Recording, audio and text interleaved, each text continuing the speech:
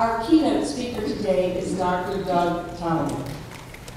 I was impressed that when I started typing his name in Google, I got no further than Dr. Doug T, and numerous articles appeared. He has a BS in biology from Allegheny College, an MS in entomology from Rutgers, and a PhD from the University of Maryland.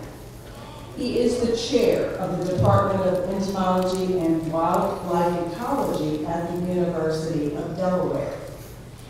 He is the award-winning author of 2 books, and we have them here, Bringing Nature Home and The Living Landscape. And they're quite fabulous. I can look through them. Just got my copies today. Here are some fun facts that I found out about him, and I think we can all relate to these. Like many of us, he used to have a boring mowed lawn that fit right into his neighborhood. Then he and his wife bought another property with 10 acres that was mowed for hay. This means that it had everything coming up in it, including non-native invasive plants. Well, because he's a bug guy, he noticed there were insects living on the native plants, and those same insects were ignoring the non-native ones. And this really got his attention. Only the native plants were sustaining life and being a living ecosystem. He and his wife continued to restore their property, which now consists of forest, meadow, and wetland. Please help me to welcome Dr. Darke Tallamy.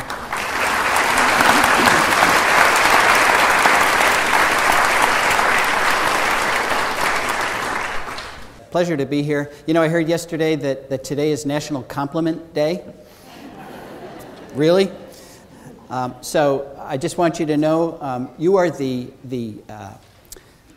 smartest, most motivated, prettiest audience I have ever talked to. So, are we going to lower the lights at all, or no? We're good. Okay. We have a lot to talk about. So let's start talking about this bird. What is this bird? It's Quetzal. That's right. This is the resplendent Quetzal. It's an endangered species in Central America, and it's endangered because it has a very specialized diet. If you don't have fruits of the wild avocado tree, you don't have populations of quetzals. And unfortunately, we have cut down most of the wild avocado trees. So we have figured out if we want quetzals, and we do, you have to plant wild avocado trees. And that's what these young ladies are doing right here. Fortunately, they grow pretty quickly, and it's not too many years before they start producing the fruits that the quetzals need. And it's starting to look a little bit better for the future of the resplendent quetzal. But that same conservation scenario is repeated time and time again in the tropics. If you want to save the great green macaw, you have to have mountain almond trees, because those are the only trees that bird will nest in. And unfortunately, their future is not as bright. We've cut down most of the mountain almond trees, but it takes 150 years for them to grow to the age where they will use them. And there's only a few left at this point. If we want to save jaguars, we have to have particular species of palms. Why palms? Because they make a particular type of palm nut, and palm nuts happen to be the favorite food of peccaries, and that's what jaguars eat. So that's the theme of today's talk. Specialization is not uncommon. As a matter of fact, it is the rule in the natural world, and particularly specialization that focuses around food resources. And it always starts with plants. Now, most people think that most of the specialization in the world occurs in the tropical areas of the planet, because we have a tremendous amount of specialization in the tropics. But we also have specialization up here in the temperate zone. And some of the very most specialized relationships that have ever evolved on this planet occur right in our yards. This is one of them. This is the bola spider. It's called the bola spider because this is how it hunts. It's a female hanging from a river birch leaf from off my back porch. And she drops a single strand of thread with one little glob of sticky glue on the end there. Now, she doesn't swing it around like a bolus, but she does go fishing with it. She lowers it, and she raises it, and lowers it, and raises it. And the first time I watched her doing that, I told her, you're not going to catch anything. Because that's the way I used to fish, and I didn't catch anything. And about 15 seconds later, a moth flew in and got stuck in her little sticky glob of glue, and she reeled it in and laid her egg mass on it. And what I didn't know is that that was not an accident. That female spider was releasing the sex pheromone of that species of moth. So this is a male, and he flew in thinking she was a female of his species. She wasn't. So you can have bola spiders in your yard if you have the host plant that produces the larva of the particular moth that species is, that spider is mimicking. Each species of bola spider mimics the sex pheromone of only one species of moth. Extremely specialized relationship. This is Phlox divaricata. It's a favorite spring ephemeral, at least where I come from, and it spreads readily in your garden as long as it's pollinated. But if you look closely at the corolla of those flowers, it's very small. What can get its mouth parts into that flower? I have watched native bees land on phlox, and they can't do it. Their mouth parts won't fit in. But if you watch your phlox in the spring, you're going to find it's day-flying sphinx moths, things like the snowberry clearwing, that are pollinating those phlox. They have a long linear tongue there. They sink it deep into the corolla, and when they pull it out, it is covered with pollen, and then they move to the next one. So you can get your phlox pollinated if you have these day-flying sphinxes. You can have snowberry clearwing adults if you have snowberry clearwing larvae, and you can have snowberry clearwing larvae if you have coral honeysuckle, which is their host plant. There's a great deal of specialization regarding crypsis, where animals are blending in to their background. Everybody sees the cloudless sulfur on this partridge pea flower here, right over here. There it is, a little bit more obvious. And of course, you understand that if that caterpillar is not on that yellow flower, it's not going to stick around very long. Something will pick it off. So this is specialized into looking exactly like what it's eating. And even animals we don't think of as having specialized relationships with plants actually do. I'm going to use the Carolina chickadee as an example. And we all know that chickadees eat seeds. As I speak, the chickadees at home are taking sunflower seeds from my feeder. So we think of them as seed eaters. But when they're reproducing, they're not seed eaters. They become caterpillar specialists. That is what they are feeding their young. And it's not because that's the only thing they can find. There are early season grasshoppers available to chickadees when they're breeding. There are crickets, there are mayflies, there are syrphid flies and snipe flies and cicadelid leafhoppers and click beetles and caddis flies and sow bugs and centipedes and millipedes and spiders and many, many other things. But they don't take those. They take caterpillars. Which means if you're in an area where you don't have enough caterpillars, you're not going to be able to have breeding chickadees. Almost enough caterpillars is not good enough. So the question is, how many is enough? How many caterpillars does it take to make a clutch of chickadees? And the answer is it takes a lot. And it was these chickadees that told me that. They built a nest in a little box I had in my backyard, and I set up my camera to take pictures of what they were bringing back to that nest. And the first thing I realized is not only are they only bringing back caterpillars, but they're bringing them back very quickly.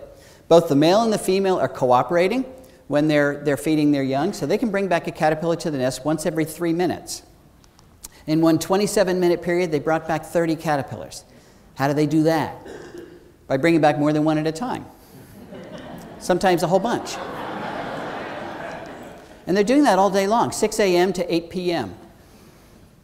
Now, sometimes they'll bring back an adult caterpillar, a moth, but that's unusual. Usually it is the caterpillar itself. Now, the next question we want to ask is, how many species of caterpillars are they going to bring back? And this is important.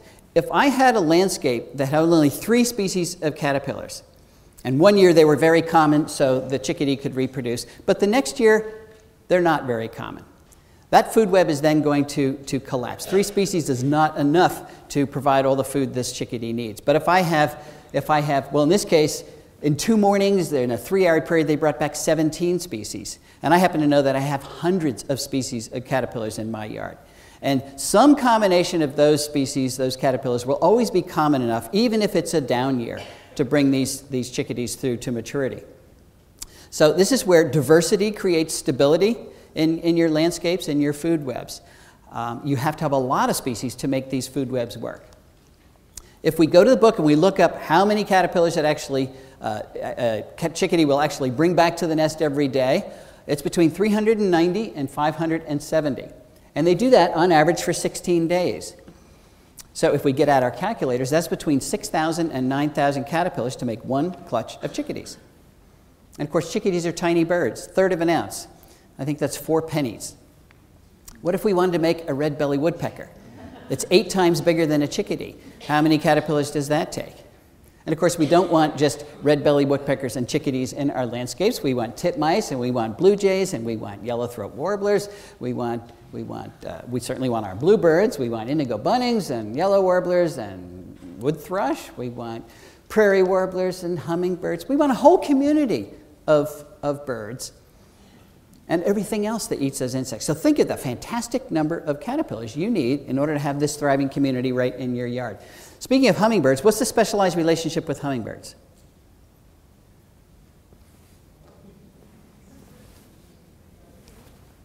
Nectar? No. Yeah, they need nectar, but 80% of their diet is insects and spiders. So you don't have hummingbirds if you don't have those insects and spiders around. Of course, spiders eat insects to become spiders. So again, it all gets back to insects, and the insects need the plants to create them. And that is not an exception. This is a list of the terrestrial bird families in North America that rear their young on insect protein, either directly or indirectly. This is 96% of our terrestrial birds. And this is news to a lot of people. Most people think that birds eat seeds and berries, and I can pick up any Landscape for Birds book out there, and it will tell me how to put plants that make seeds and berries into my yard. And of course, many birds do need seeds and berries. Not the migrants. They're migrating south because they need insects, and they go south to where those insects are. But if you want to make more birds, if you want those birds to reproduce, it's not going to be the seeds and berries that do it. It's going to be the insects. So we need to build landscapes that make the insects that support this type of wildlife. I love to generalize, so let's just say no insects, no baby birds. All right, what types of landscapes are capable of producing the diversity and numbers of insects that we're talking about? Well, to answer that question, we have to talk about the largest group of specialized relationships that exist on the planet, and that's the relationship between the insects that eat plants, not pollinators, but the insects that eat plants and the plants themselves. You have to remember that plants don't want to be eaten. They want to capture the energy for the sun and use it for their own growth and reproduction. So they have loaded their tissues, all their leaves and other things, with nasty tasting chemicals. Secondary metabolic compounds that make those tissues either bitter or sometimes downright toxic. And this is a very effective defense that keeps most of the insects of the world from eating most of the plants of the world. Yet, we do know that insects eat plants, so how do they do that? How do they get around these chemical defenses? Well, they do that by specializing. They pick one or maybe two plant lineages that share a common chemical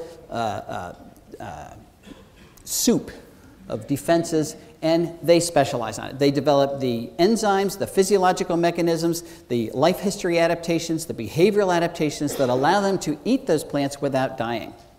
But it takes a long period of exposure to those plant lineages for these adaptations to fall into place. It doesn't happen overnight.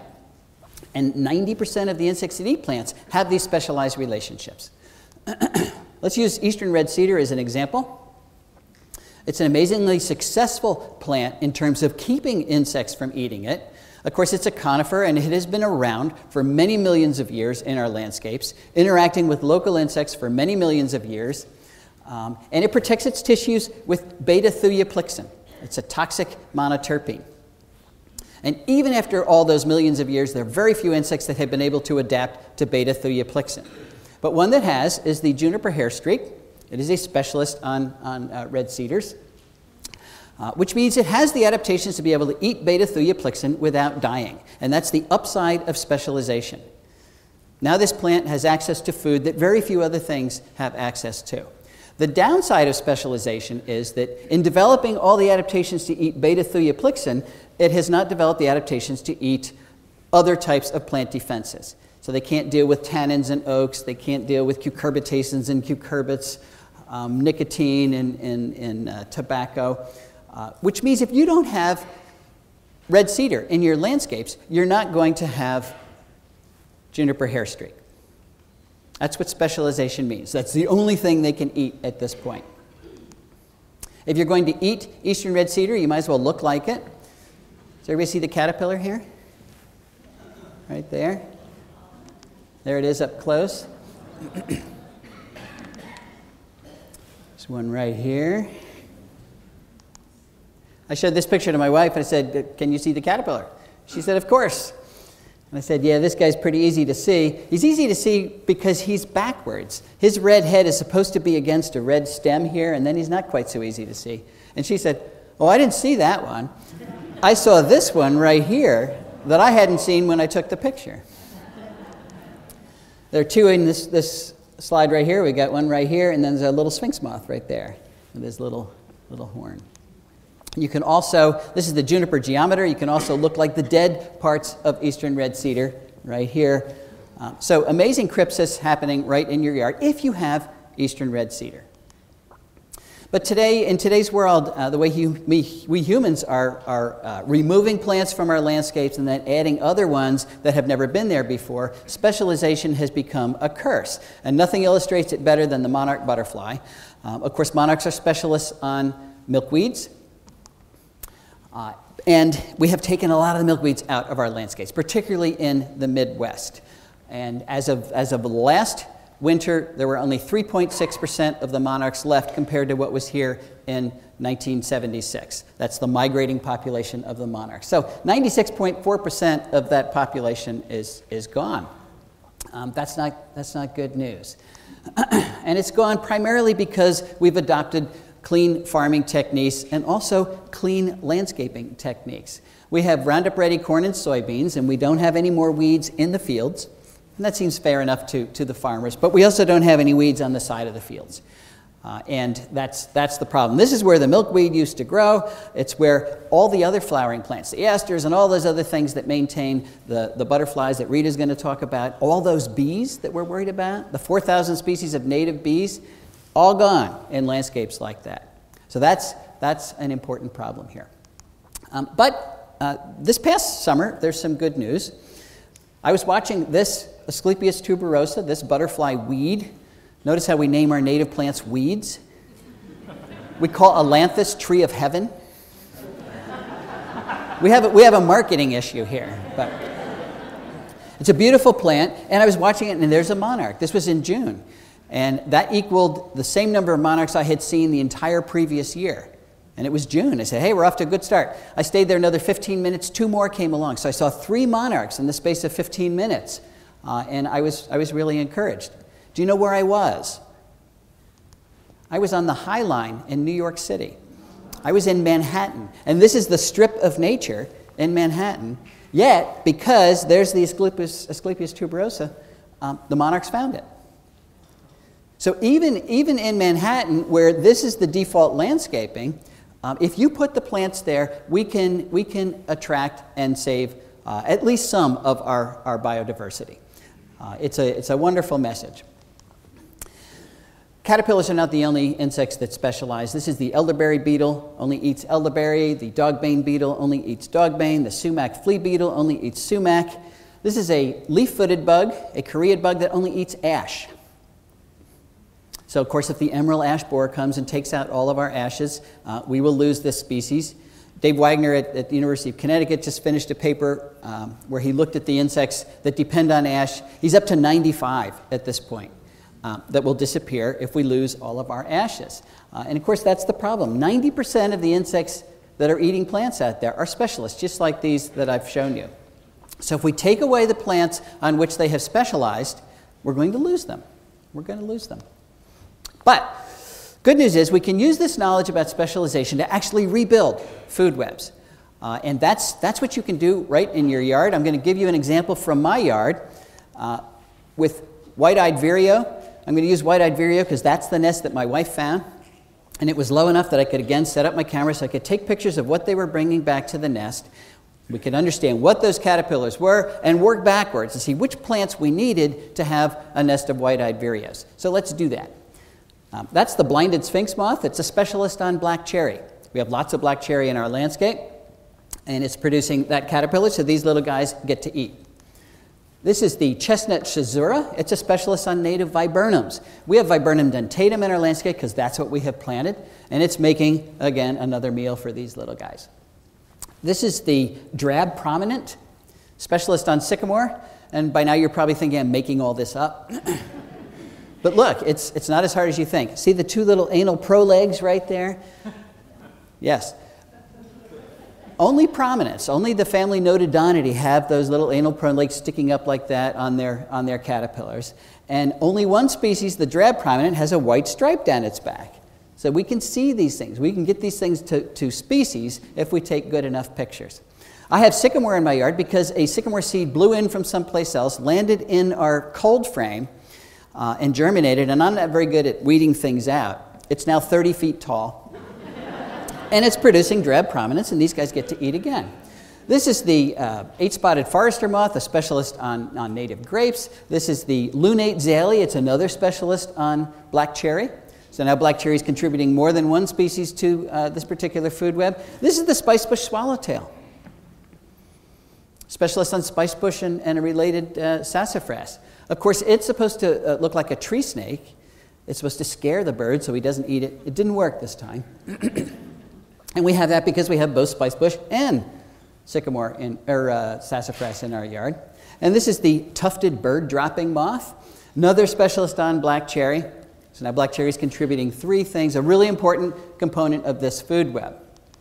But these guys are hungry. They need a lot more than that. So let's put some black walnut into the landscape. And if you do that, we could have the walnut sphinx. We could have the gray-edged bomaloca or the black blotched caesura or the bride. These are all specialists on black walnut. If we have native maples, we can have Plagodes inchworms or the green striped mapleworm or the retarded dagger moth. If you have native elms, you can have the four-horned sphinx, the double-toothed prominent. If you have witch hazel, you can have the mustard sallow. Violets. What do we do with violets in our yard? They come up and we mow them down. But of course, at least for the northern fritillaries, that's the only host plant we have for northern fritillaries. And most of the fritillaries overwinter as larvae. So they are there right now as little, I guess, first instar larvae, maybe second instar. And in the first, when those violets come up in your yard in the spring, they crawl up, they start to eat them, and you mow them down. That's the end of your fritillary population, unless you save some violets that you're not mowing.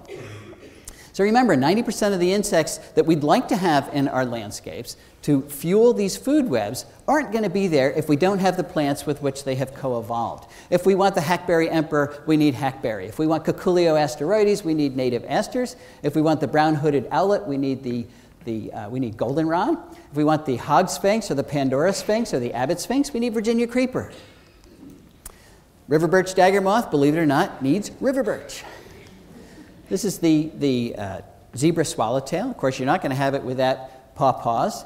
You're not going to have the redbud leaf roller without redbud. You're not going to have the large pectes without sweet gum. You're not going to have the gray furcula without native willows, or the turbulent phosphilla without greenbrier, or the orange tufted oneida, or the spiny oak slug, or the two-spotted oak punky, or the variable oak leaf caterpillar, or the red-humped oakworm, or the pink-striped oakworm, or the epilated dagger moth, or the lesser oak dagger moth, or the greater oak dagger moth, or the streaked dagger moth, or the afflicted dagger moth,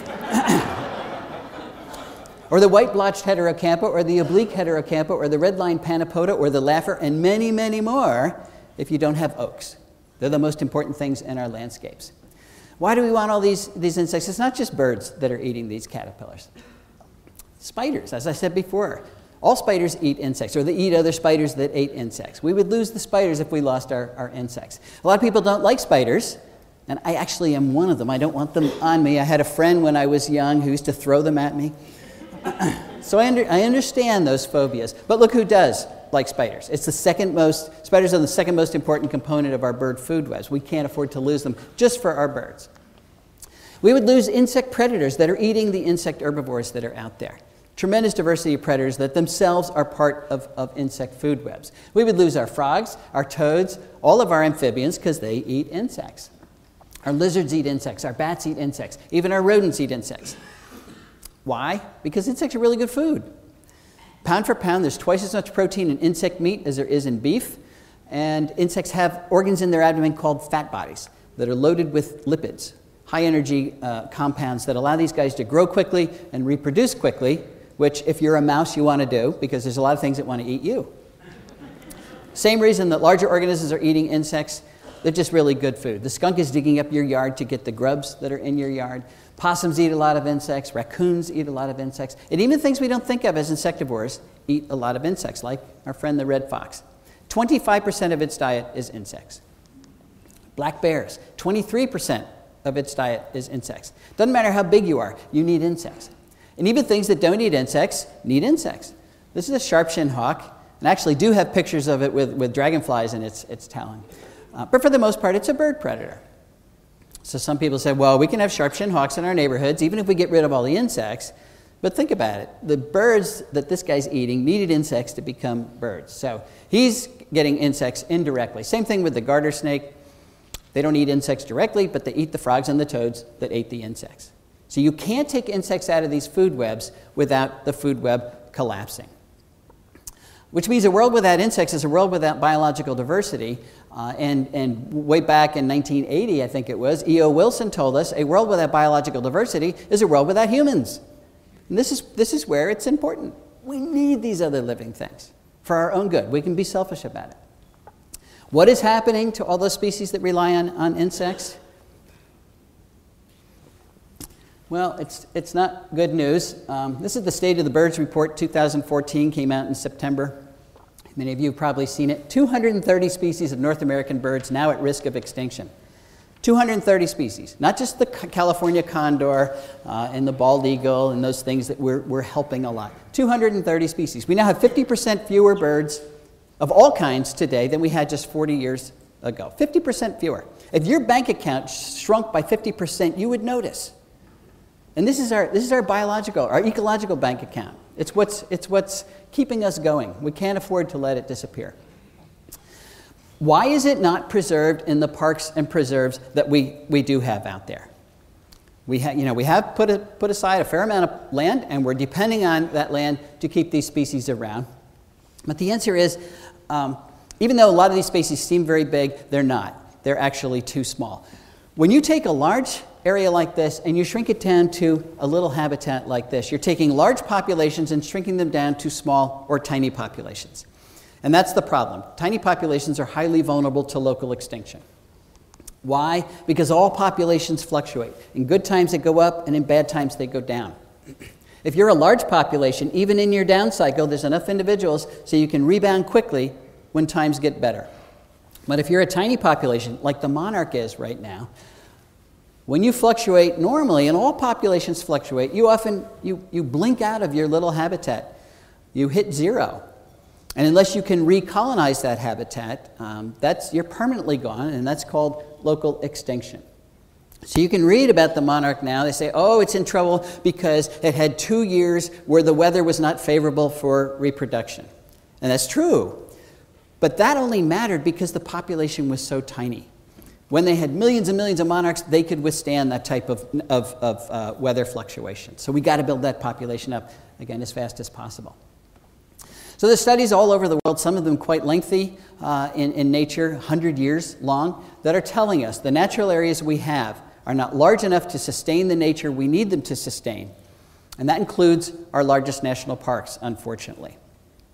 We can measure what happens when we take native plant communities that support all this life away and replace them with plants from someplace else. And this is what we've been doing in my lab for the last 10 years anyway. We have lots of data sets, and they all say the same thing. So I'm just going to share one data set with you. What if we walked into a hedgerow in Maryland, Pennsylvania, or Delaware? This is where we did this study. And we measured caterpillars in a standardized way. Now, this is a hedgerow that has been invaded by autumn olive, genus Elaeagnus. I hear that down here, you Southerners call it ugly Agnes. I like that name. Ugly Agnes, of course, it's a plant from Asia that was brought over as an ornamental. and it has since escaped, and it is now a serious invasive species, and it is displacing the native plants that used to be in this hedgerow. But ugly Agnes is not the only one that's here. We've got multiflora rose and oriental bittersweet and Japanese honeysuckle and miscanthus and Bradford pear and ailanthus and Norway maple and barberry and you name it. They're all there, and every one of them is an escapee from our garden. So that's what these hedgerows look like in an invaded hedgerows. But let's compare caterpillars there with caterpillars in a hedgerow that's almost entirely native plants. Very little invasion. Well, I had a student do this, and she found 5 times more species of caterpillars in the uninvaded hedgerows and 22 times more caterpillars in total.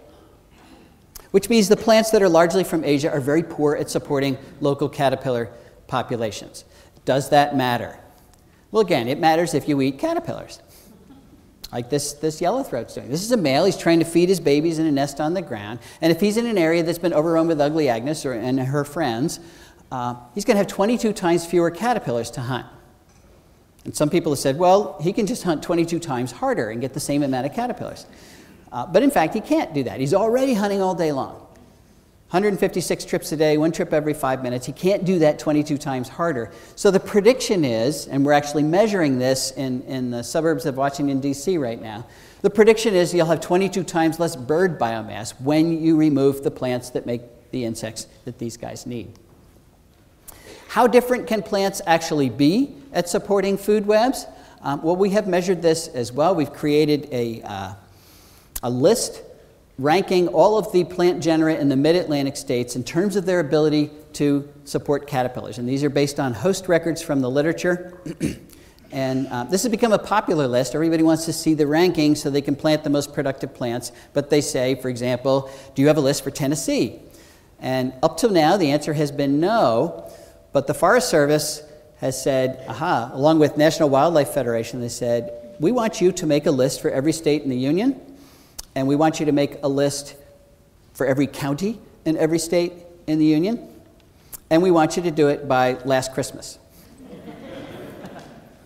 Maybe April, maybe April. We are working on that. It's coming along. But in the not too distant future, you will have a dedicated list for your county in Tennessee, and you'll be able to look at how these plants rank. But here's my prediction based on what we found in the mid-Atlantic states. My prediction is that oaks are going to be number 1. Just in the mid-Atlantic states, they support 557 species of caterpillars, or 557 species of bird food. And that doesn't count all the other things they support. So let's compare that. What does that mean? What does that mean? Well, let's compare it to ginkgo, favorite street tree. And there are 4 records of caterpillars on ginkgo. And my guess is all 4 of them are mistakes. One of them is the cecropia moth. And I know what, I mean, this is what ginkgo always looks like. There's no feeding damage at all. And I'll bet if I put a first instar cecropia moth on ginkgo, it would die. But what happens is a lot of caterpillars, when they get ready to pupate, will crawl off their host plant, go someplace else, and spin up a cocoon. So somebody probably found a cocoon on ginkgo and said, aha, they eat ginkgo. Even if these were good records, that's 4 versus 557. So I always talk about these non-natives being like plastic or silk trees. We put them in our landscape. They always look great because nothing's eating them. And ginkgo comes really, really close to that. Number 2 on the list is our native prunus, our black cherries, our pin cherries, our Chickasaw plum or American plum. 456 species of caterpillars on native prunus. Let's compare that to Zelkova, another favorite street tree that we're seeing more and more of because it looks like the elms we lost to the Dutch elm disease. 0 records on Zelkova. These are plants from Asia. So there's a true plastic tree for you. How about Pieris japonica? You know, it's one of the most commonly used foundation plants that we have. 2 species recorded on that. I've never seen them. Compare it to one of the native viburnums, 103 species. So the plants we choose for landscaping do matter. They either make a food web or they break it. So think of the plants in your yard as if they were bird feeders. There we go. They're bird feeders.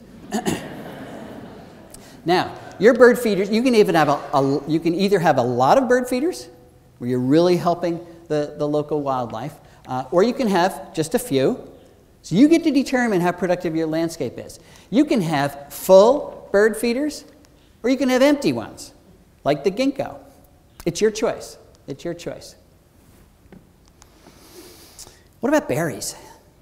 I don't usually talk about berries, but I'm starting to because they're important. A lot of people do put plants in for berries, and we hear a lot. Well, ugly Agnes and buckthorn and all these other things make berries, and the birds love them, so we should plant them for the birds. Well, that would be true if all berries were equal in terms of what they do for birds. But there's more and more research going on now that shows that's not the case. The relationship between birds and berries is exactly like the relationship between insects that eat plants and the plants themselves. They are co-evolved relationships. The plants want the birds to take their seeds away, so they make berries that are appropriate for birds during a particular time of the year. If a plant makes a berry in the summertime, the best thing for the bird at that point is a high sugar berry. And I'll show you some examples of those. So the birds love those. Fall berries, though, they're being serviced by migrating birds, the birds that need a lot of protein and particularly a lot of fat in those berries to fuel their migration south. So berries that want or plants that want their berries moved by migrating birds make berries that are high in fat, and that is good for the birds. That's what the birds need. It's a mutualistic relationship. Late winter berries, again, they should be higher in sugar, and a lot of these berries become higher in sugar after a freeze. So things like elderberry, it's a great summer berry plant, and of course, if you have elderberries in your yard, you know that the birds really love them. In the fall, we have juniper berries. Those aren't really berries, but we call them berries anyway. They're covered with wax, high in fat. The birds love them. Poison ivy. Nobody likes poison ivy, but it makes one of the very best berries for our birds that are out there, really high in fat, and it's only those big mature vines that do that. Virginia creeper, a lot of people don't like Virginia creeper either, but it's really high on that list of valuable berries for the birds that are out there.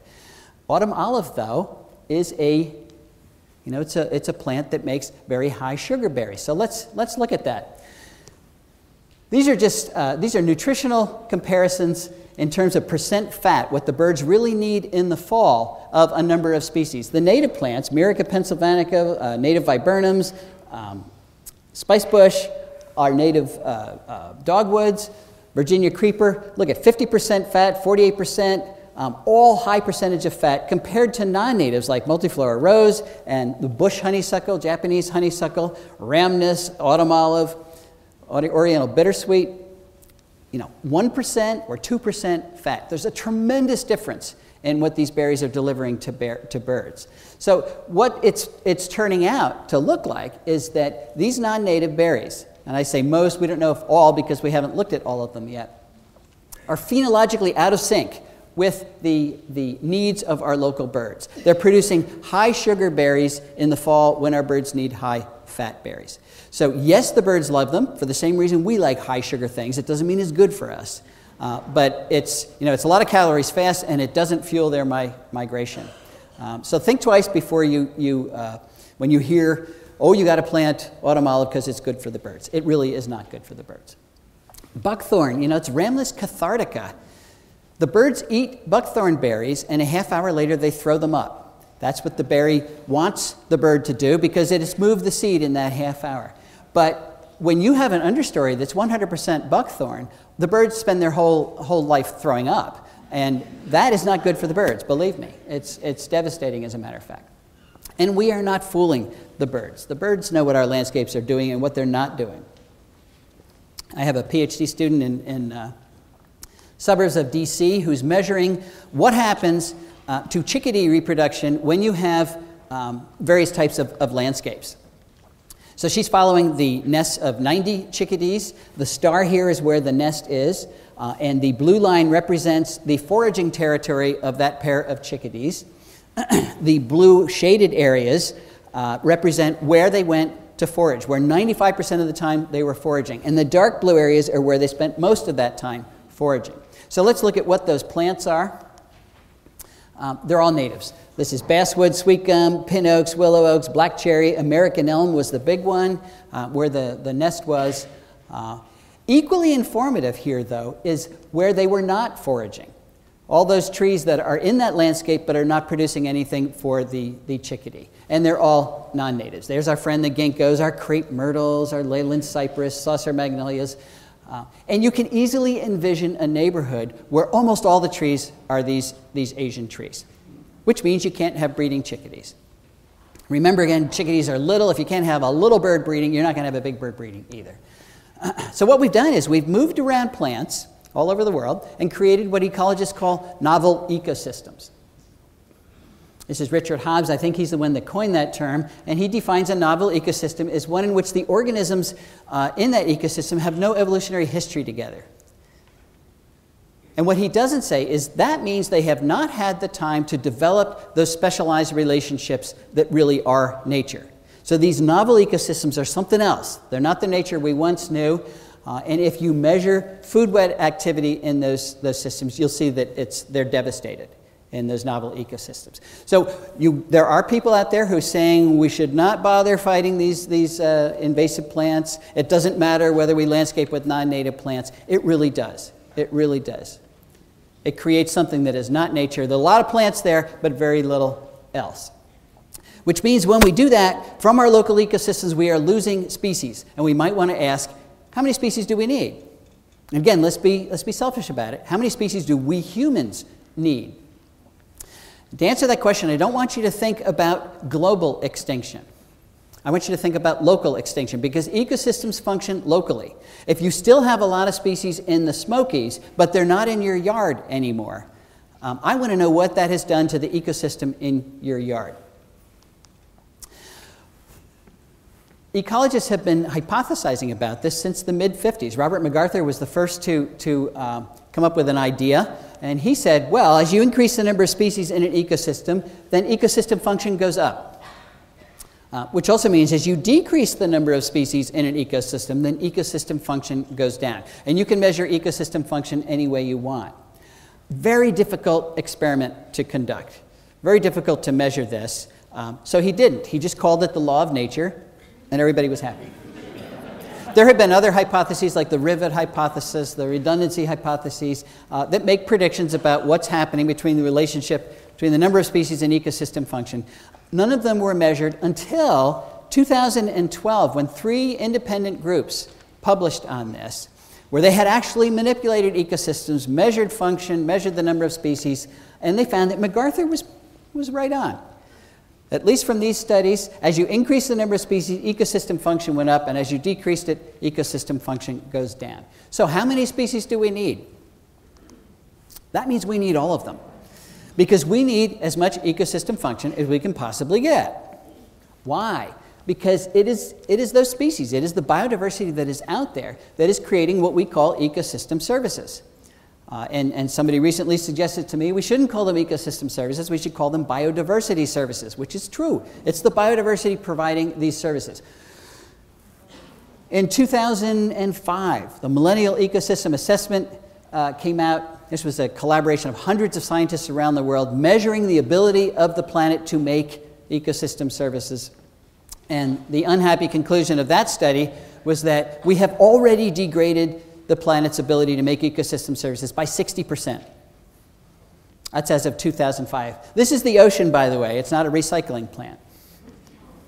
What's an ecosystem service? You know what it is. How about oxygen? Plants make oxygen. I still need that. That's good. Plants do a lot of things. They provide most of those ecosystem services. They clean our water and hold it on the landscape before it rushes to the ocean. They build topsoil and hold it in place. They prevent floods when we leave them in place. As a matter of fact, they buffer extreme weather events all over the planet, and we're getting a lot of those. So we don't have events that look like this, or if we do, they are far less frequent when we keep our landscapes well vegetated. They sequester carbon, extremely important ecosystem service these days. This is a ceiba tree in the forests of Costa Rica. It is 600 years old, and it is built, like all the other trees out there, out of carbon that it has pulled out of the atmosphere and fixed in its tissues through photosynthesis. So it has already held that carbon out of harm's way for 600 years, and it was a healthy tree. We measured it that day. It had grown in circumference by another 3 meters. So we should be putting plants like this on the planet as fast as possible. It's a relatively easy although somewhat temporary solution to our carbon woes. But instead, we are still deforesting the planet at a rate of 50,000 acres a day. So we can do better in that regard. Another ecosystem service, plants make animals. They really do. And the more plants you have, the more animals you have, and they do it through that photosynthesis. They allow us and everything else to eat sunlight. By taking the carbon dioxide in the air, combining it with water in the ground, producing the oxygen we all still need, and now that energy from the sun is locked up in the carbon bonds of simple sugars and carbohydrates, which happens to be the basis of every food web that's out there, with the minor exception of some sulfur-based food webs at the bottom of the ocean. They're not going to solve the problem. And plants also have physical structure. They provide the housing for the animal life that is out there. So quite literally, plants are a matter of life and death for animals. If you have them, you have the option for life. If you don't, you don't. This is an eastern deciduous forest, exactly. As a matter of fact, I think I took this picture in Tennessee. Very high carrying capacity, the ability to support life, because it's making so much food and so much shelter compared to a typical suburban yard. Because, of course, we have taken the plants out of that landscape. Yeah, grass is a plant, and so's the birch tree here. But it's just a tiny fraction of what used to be there, supporting just a tiny fraction of the animal life that used to be supported there. What do those animals do for us? They recycle our garbage. They disperse the seeds of those plants. This is underappreciated. This blue jay here is taking these acorns away from the parent tree, up to 2 miles away, by the way, where it will bury them. 3/4 of them will germinate, because the blue jay is not very smart. Can't remember where he put them. Each blue jay plants over 3,000 oak trees a year. And that's good, because if those acorns stayed right underneath the parent, even if they germinated, they wouldn't make it. The parent would outcompete them. Pest control services. We have a tremendous free service in that insects are controlling the pests that we don't like, as long as we don't kill those predators. And of course, pollination services. This is extraordinarily important ecosystem service, and we do hear a lot about this, but I don't like the way the argument is framed. If I walked down the street and said, why do we need pollinators? Somebody would say, because they pollinate our crops. And they do, and that's right. But they also pollinate 80% of all plants and 90% of all angiosperms, whether or not they are our crops. If we lose these pollinators, if they go away, we will lose 80 to 90% of our plants, not just our crops. And that's not an option. That is ecosystem collapse, big time. So we've got to keep these pollinator communities around. Why don't we let our natural areas make all these ecosystem services? Because that's what the U.S. looks like, and we simply don't have enough natural areas left to make the volume of ecosystem services we need for all of us humans. We've usurped the natural areas and turned them into our human-dominated landscapes. So where we work, where we live, where we play, and also where we farm. Now we have fewer options where we farm, so let's talk about where we live. We need to raise the bar on what we're asking of our landscapes. For the last 100 years, we have asked one thing: you have to be pretty. We have thought plants are just decorations, and that's all they do.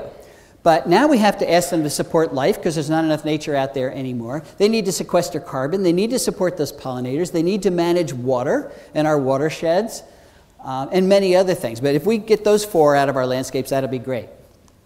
So here is this is what it looks like where I live, actually. And these people have mastered the beautiful lawn. Here we have the guy cutting the lawn right there. But there's a family that lives in that house, and if they're not generating all the ecosystem services they need, they're going to have to borrow them from someplace else. Now, in the past, they borrowed them from nature, but nature's decreasing, so where are they going to get them in the future? They're not going to borrow them from their neighbor, because he's not making any either. They're not going to get them from their open spaces in their township. If your open spaces look like my open spaces, which are soccer fields or baseball diamonds, golf courses, or simply a mowed turf area with a paved circle around it and the people walk in circles. We think if there's not a building on it, it's a great ecosystem. But of course, it's not. So, let's say you want to make clean water at home here. Lawn makes dirty water. It doesn't allow infiltration. We put the fertilizer and pesticides on it, and it washes into our our watersheds. So we need to reduce the area that's in lawn if we want to make clean water. If we want to sequester carbon, we don't want just short-lived ornamental trees like Bradford pear here, because they're going to live 30 years and the ice storm's going to kill them, and then they release all the carbon they just sequestered. That's not what we're talking about. We got to get the old guys in here, the oaks and the beeches and the hickories that are going to hold that carbon for hundreds of years. And we don't want just 10% of the tree biomass in our yards that we could have. We've measured this up in our area, and that's all that is left, 10% of what could be there. We need to raise that percentage. And of course, if we're trying to rebuild food webs at home, Bradford pear is not going to do it. If we build these food webs out of plants from Asia, it's not going to work. This is my neighbor's house. He owns 10 acres, just like we do. What you can't see is most of the 10 acres is manicured lawn. But every single plant he has put on that landscape is an out-of-towner. It's a plant from someplace else. So the question is, how have we gotten here? Well, we've gotten here because of what I already said. We have come to see plants just as decorations. So we go all over the world looking for the prettiest plants. And it has tipped the ecological seesaw here in terms of function. We have beautiful landscapes, but we're only thinking about aesthetics. Is the plant pretty? Is it going to be a screen, an anchor, or a focal point? And after we've satisfied that, we're happy. We can balance this seesaw by picking beautiful plants that also do something. I like food web value because if your plant has no food web value, you don't have any other living thing in your yard. So that's important. Is it protecting the watershed? Is it sequestering carbon, pollinators, doing all these things that we want them to do? Can we have pretty landscapes that do those things? Yes, we can. How do we do that? What's a biodiversity-friendly suburb look like? There's no one answer to that, but this is something that's essential. We need to put the plants back where we live, work, and play to the extent that they create functional biological corridors that connect those isolated habitat fragments that are out there. If we connect those isolated habitat fragments, they're not isolated anymore. And if they're not isolated anymore, the populations within them are not tiny anymore, so when they fluctuate, they won't disappear anymore. This is the single most important thing we need to do in order to stop the steady species drain from our local ecosystems. Where are we going to put these biological corridors? I suggest we put them in the area that's now in lawn.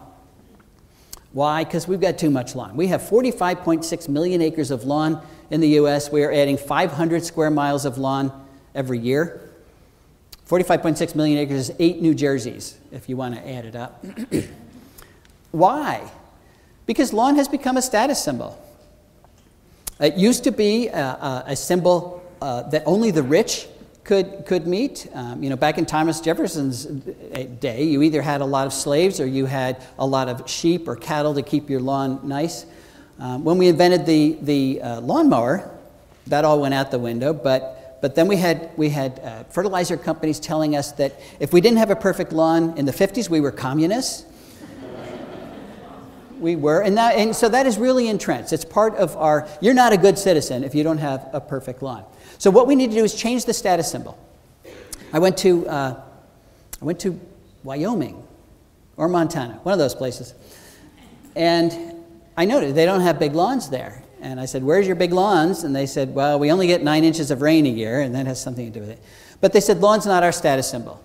I said, well, what is your status symbol? And the guy thought, and he said, well, big belt buckles. So I said, great. If we each double the size of our belt buckle and cut the size of our lawn in half, we're there. So, I meant to buy a big belt buckle to show you how this, but I forgot. And then, of course, we want to build those corridors out of the plants that are going to support the food webs that we're trying to restore. So this is what we've done for the last 100 years. We build our houses, put in our foundation planting, maybe a few trees here and there, and then everything else by default becomes lawn. Let's turn that on its head. Let's build the house, and now figure out where we do want lawn. Lawn is turf grass is the perfect plant to walk on without killing it. So it's very functional in our landscapes. I do think we need some lawn out there. So let's figure out where we're going to walk. We want lawn where we're going to walk. We want it to guide us through our property so we can actually interact with the living things that are out there. I look at where my neighbors walk outside on their 10 acres. Nowhere. They're never outside. But let's say you want to get married in the front yard. You need some lawn there. If you want to go to the backyard, nice path there. Throw the frisbee, have a barbecue. Whatever you want to do, that's where the lawn goes. Then everything else by default becomes heavily planted. And this is the landscape design challenge of our time because it's a different aesthetic. Now we have plants in our life, and the question is, how do we do that without it looking wild and messy? And that's actually a different talk. We know we can do it, but if we convince our neighbors to do the same thing, now we have the connectivity that connects with the woodlot over here and the woodlot over here, and we have just stopped that species drain from our local ecosystem. Actually, you can reverse it, and that's what we've seen at home. We went from an area that was mowed for hay. We now have 54 species of breeding birds on that 10 acres. And we did that in 14 years, so it's very successful. If we take half of the area that is now in lawn, let's say we've got 40 million acres, we cut that in half, we can build a new national park. It'll be 20 million acres in size. And we're going to do it at home, so we'll call it Homegrown National Park. And it'll be bigger than the Adirondacks, plus Yellowstone, plus Yosemite, plus Grand Tetons, Canyonlands, Mount Rainier, North Cascades, Badlands National Park, Olympic National Park, Sequoia National Park, Grand Canyon, Denali, which is huge, plus the Great Smoky Mountains. You add up all those parks, it's still less than 20 million acres. So let's do that. Let's take areas that look like this, turn them into that. Notice we're not moving out. We're simply sharing our properties now. That's what we're talking about. Let's take our square, whatever. Put some plants out there. Yeah, these are oak trees. Takes a few years for them to get that big, but they don't have to be that big to be very, very functional. Or maybe you can find an area in your yard where you don't have any lawn. It's allowed. You can do that. This is a mulch sculpture down the street from me. And of course, you hear all the time, you can't use native plants formally.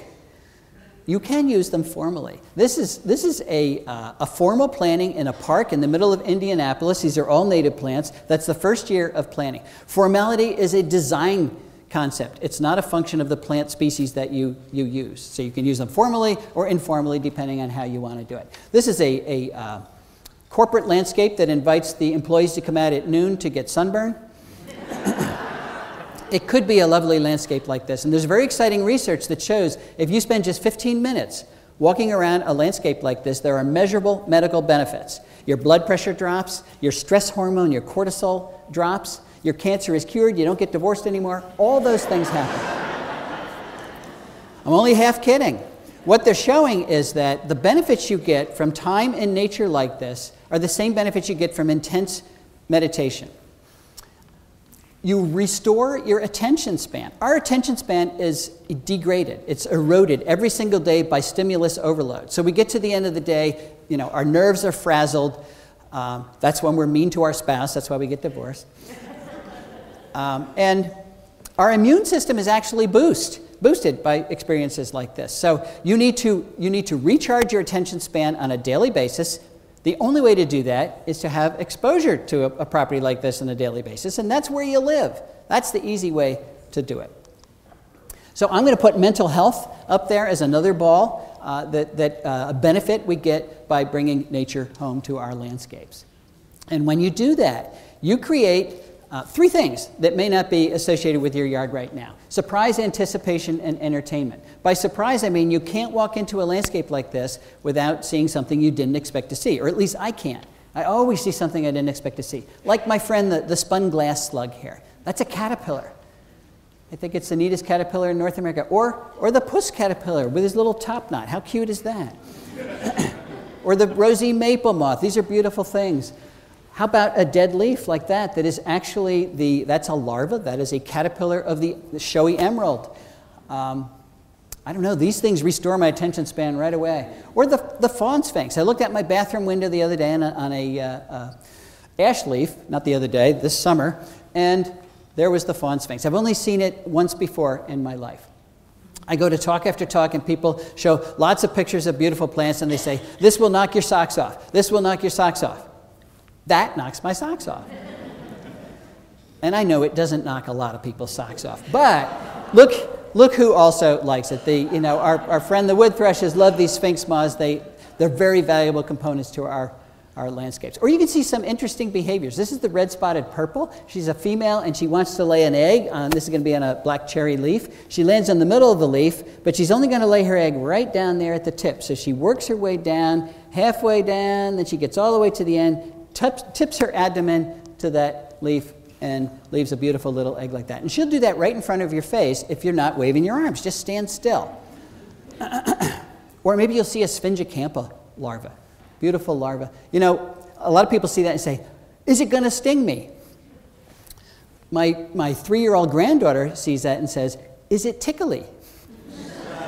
It is tickly, and it's not going to sting you. And it's a fantastic caterpillar. Or you can anticipate the changes of seasons. Throw away your calendar. Spring happens at our house when the woodcock comes, and not before. And you can anticipate that. I come home from work and I ask Cindy, have you heard the woodcock yet? No, no, no, no. Then all of a sudden you do.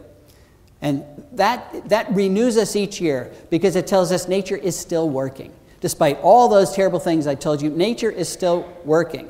And we get very hopeful about that. You know, it's August when the white-lined sphinx starts to pollinate your Oenothera, what's Oenothera?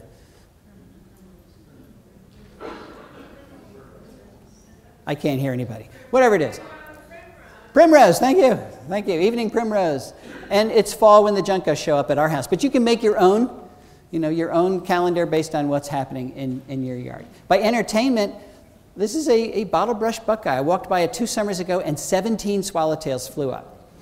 You can't walk through a cloud of 17 swallowtails without a smile on your face. You just can't do it. But does that mean your yard has to be 100% native? No, it really doesn't.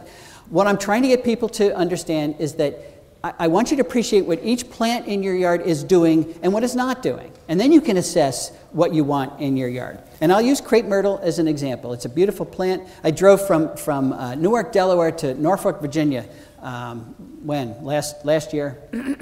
And lining through on all the way down is crepe myrtle. I counted them. When I got to 3 million, I stopped. If I go to South Carolina, it's the only plant left in the state. Why? Because it's beautiful. It's got a beautiful bloom. It's got exfoliating bark. It grows easily. They're cheap. So that's what we plant. What is it contributing to food webs? Nothing. Nothing. So what's something that's beautiful that's contributing nothing? I think it's like a statue. So the question is, how many statues do you want in your yard? A few is okay, but obviously you can have too many. How do you know when you've succeeded? When you see your ecosystem starting to function again. Everybody asks me, where have the lightning bugs gone? I don't see any lightning bugs like I used to see when I grew up. Well, these guys are predators. They're beetles that are predators, and their larvae live in leaf litter, eating other arthropods and snails and worms. And if you don't have leaf litter, if you have chemlon, you don't have any lightning bugs. So when they show up again at your house, you're doing something right. When you have holes in your leaves, that's holistic gardening. It shows that this is a shingle oak, and it has passed on energy up the food web. So this is not a sign to run out and get the spray can. It's a sign of success. Things are working in your yard. Or when you have breeding birds.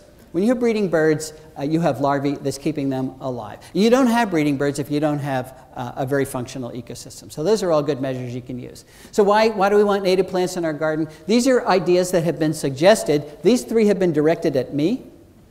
The first one is we want them because it gives us a sense of place. And they do if you understand the biome you're in, if you understand your flora very well. We should be able to go to any place in the country, get out of the car, in a neighborhood and know what biome we're in, if it was landscaped according to a sense of place. But of course, you can drive to any place in the country and all those landscapes will look identical. We use the same few species from China. So this is a great idea, but I don't think anybody cares about a sense of place. Nobody's doing that. We're not going to use natives because they're prettier. We have beautiful natives, but we got beautiful non-natives too, and we're just never going to win that argument. Now, I have been told that I like native plants because I am nostalgic for the past. I just want it to be the way it used to be. I do watch I Love Lucy once in a while, but that is not what's driving me. And it's not because I oppose change. Don't I know that ecosystem change is normal? Ecosystems are always changing. They're never going to be like they used to be. Yes, I do know that. But I also know now that we are changing the world far faster than the animals and plants in those ecosystems can adapt. So I don't oppose normal rates of change. I do oppose abnormally fast rates of change. And it's not because I dislike foreigners. That's called nativism. That's not why I like natives. I like natives because I like ecosystem function. We all need ecosystem function. Whether you like life or not, it's absolutely mandatory. And we're only going to get it with the co-evolved relationships that have driven ecosystems forever. So we can save nature only if we learn to live with it. We really need to learn to live with it. But I think we can. And this is an example. I'm going to close with this quick example about the Atala butterfly from South Florida. It turns out that homeowners in South Florida have accidentally saved this butterfly from extinction. It's a lycaenid butterfly. It's beautiful as an adult. It's beautiful as a larva, beautiful as a chrysalis. And like the other species I talked about today, it's a host plant specialist, but in this case, an extreme specialist. It only eats this native cycad, Kunti, which is also a resident of South Florida. And Kunti has an interesting history in that its roots are loaded with starch. And the Seminole Indians knew that. They used Kuti roots as a source of starch they put in their food. They taught the settlers to do that when Europeans came to South Florida. But the settlers had other ideas. They said, hey, we can make a starch industry out of Kunti. And I think it was the 1912 census, 80% of the people in Miami put down their occupation as starch gatherers. And they did. They gathered all the starch. They gathered all the Kunti from the wild. It's no longer in the wild anymore. There were some plants in gardens. But in the 70s, when we came up with the Endangered Species Act, there was a desperate attempt to find Atalas so they could get it listed as an endangered species, so they could get some conservation money, so they could actually try to save it, but nobody could find a population. So instead, they got it listed as officially extinct. But about then, the horticulture industry discovered Kunti as a viable landscape plant. It's a low-growing evergreen shrub that does well in the sandy soils of South Florida. So they promoted it, and now it is very common in parts of South Florida. And guess who showed up? The Atala butterfly has colonized these. It is spreading in South Florida right now. There must have been a remnant population in the Everglades that moved out. And now it's doing pretty well. It's doing so well that homeowners are asking for extension sheets of recommendations of how to kill Atala because they're eating their Kunti. So that's what I mean when I say this was an accident. It was not a planned event, but it demonstrates what a powerful tool our landscapes can be, a powerful conservation tool. They never did get this species listed as endangered, which means they never got one dime of conservation money, which is good because we don't have one dime of conservation money. All they did was change, they added one species to the palette that is commonly used in South Florida landscaping, and this species came back on its own. So if you can save a species from extinction by accident, think what we could do if we made it a conscious goal of our landscaping. The good news is that nature has proven to be malleable, it's resilient, it's extremely forgiving. It's not endlessly forgiving, but I do believe she's going to give us another chance. So thank you very much.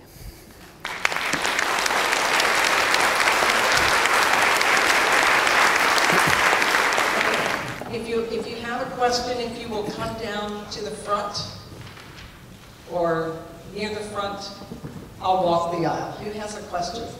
Ah, right here in front. Yes, will those exterminator little things that they put in the yard, will they drive your insect population away? I've noticed a decrease in butterflies and insects since those were installed around our house. The salt things? Termites, oh. No, they shouldn't. Those are cellulose products that are sunken into the ground. The termites come underground and eat